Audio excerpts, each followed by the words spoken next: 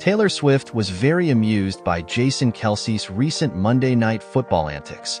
Travis Kelce revealed on the latest episode of his and Jason's New Heights with Jason and Travis Kelce podcast that both he and his girlfriend had quite the reaction to finding out that the former Philadelphia Eagles center bought a shirt that was too small at the mall right before his Monday Night Football debut.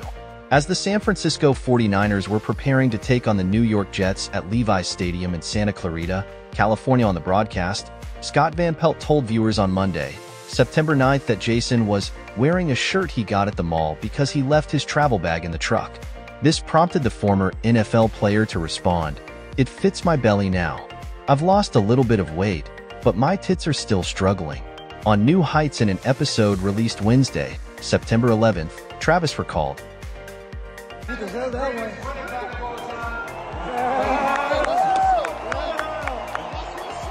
That's awesome, man. Yeah.